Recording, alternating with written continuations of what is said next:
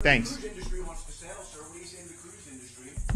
The leadership wrote you a letter today here from South Florida, and everybody's looking to cruise. Who's the one suing CDC to open the ports? I mean, I've been fighting for this for 9 months. They're able to sail. No, they can do it under current Florida law. They are absolutely able to do it. They all have operations to be able to handle it. I can tell you, I've spoken with executives on almost all the major cruise lines. They're ready to go. The problem on this the whole time has been the CDC. They've mothballed this industry for over a year. And then, we were in mediation with them. They were very unreasonable about some of the things that they were asking about to insist upon. And so they can sail in Florida. We want them to sail. I wanted them to sail 9 months ago. And the idea is that people do. Here's also the thing, if you talk to them, this whole vaccination issue is it's somewhat of a red herring, because in their research, over 90% of the people that want to cruise have already been vaccinated at this point. So that's going to end up taking care of itself. You don't need to discriminate against people, and you shouldn't. CDC actually says they count the kids.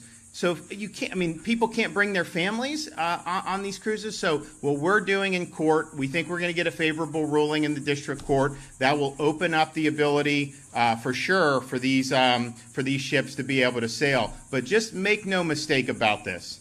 Had we not done what we did, and I think a lot of those cruise lines would admit this, had we not done what we did by suing, you would not be talking about sailing right now. The CDC was not moving. They were not budging. They were non-responsive.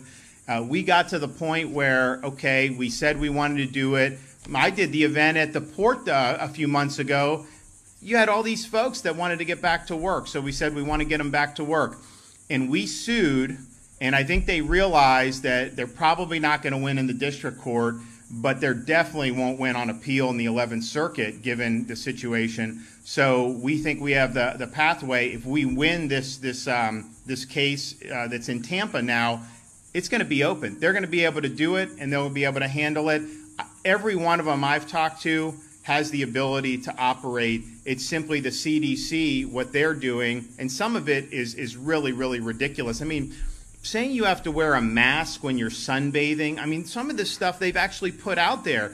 Even though you have Fauci in his emails is admitting the masks don't even stop COVID, even though he was, getting all the kids to be masked for all this time against the basic stuff. So we're going to be sailing hopefully very soon, but there's not been a single elected official in this country who's done more to liberate the cruise lines from a bureaucracy that is totally out of touch and that, quite frankly, is exercising authority that they do not possess under the law.